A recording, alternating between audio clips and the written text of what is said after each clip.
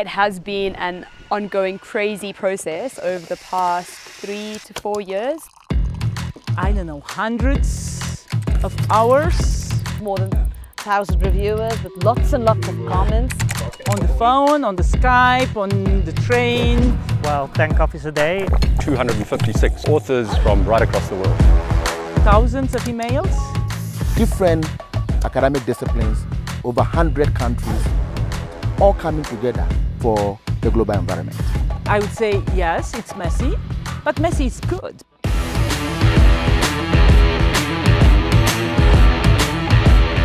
GEO6 is an assessment of all of the environmental information, the state of the planet. How do we transform ourselves, humanity, in order to stop transforming the planet in a negative way? GEO6 has 5 main environmental themes. There are many assessments, but this is the only one, not only to cover all those environmental aspects, but to relate them. It links up environment with health issues. And in that sense, it goes much beyond the previous GEOs. It's going to be really exciting to see the uptake. It will be an enormous relief, and I am very proud of the report. The publication of GEO6 is a beginning, not an end, but it's a beginning of action rather than of writing and thinking.